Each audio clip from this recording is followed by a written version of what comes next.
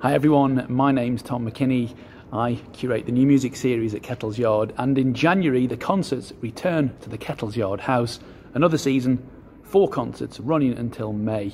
And I just want to give you a bit of a taste of what I've got lined up. So from one concert to the next, you can expect something completely different each time. It all starts on the 18th of January with violinist Raki Singh. Just Raki, just a solo violin. Raki's playing pieces by giants of new music, composers like Georges Cortag, Kaya Sariacho. They'll be alongside newer works and rising stars, composers like Oliver Leith and Alex Groves. There's even some of Raki's improvisations around Eastern European folk music.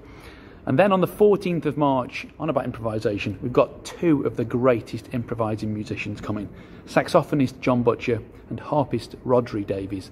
Now the level of inventiveness that they bring to these free improvised sets is completely incredible. Getting them both into Kettle's Yard will be something quite special, 14th of March. And then I'm really happy that pianist Eliza McCarthy is coming on the 25th of April. Eliza's put together this really beautiful set that's all about expansive, gradually blooming music, really all about slowing things down to appreciate detail properly. Big sonic landscapes, and Eliza's going to be playing pieces by Linda Kathleen Smith and John Luther Adams. And then on the 30th of May, it's the last concert, and so I thought we'd go out with a sort of evening of cabaret, sort of.